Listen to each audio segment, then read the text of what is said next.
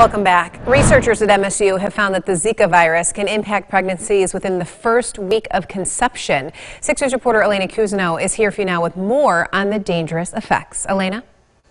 Lauren, it wasn't that long ago that we were hearing all about the threat of the Zika virus as an epidemic spread in 2015 and 2016. That prompted research at MSU that led to the finding that Zika can stop embryos from developing. The virus can be sexually transmitted or spread by mosquitoes. Researchers say if a pregnant woman is infected, it could lead to miscarriages or even birth defects. Researchers at MSU say they used mice embryos, which are similar to human embryos, to determine how the virus works in the early stages of pregnancy.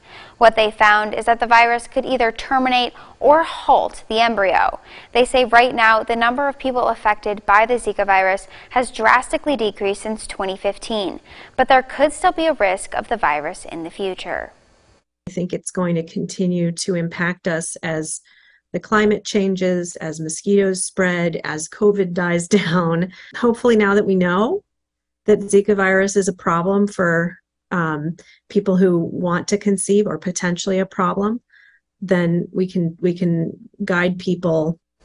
Researchers also say that they hope their findings help lead to a vaccine for the Zika virus.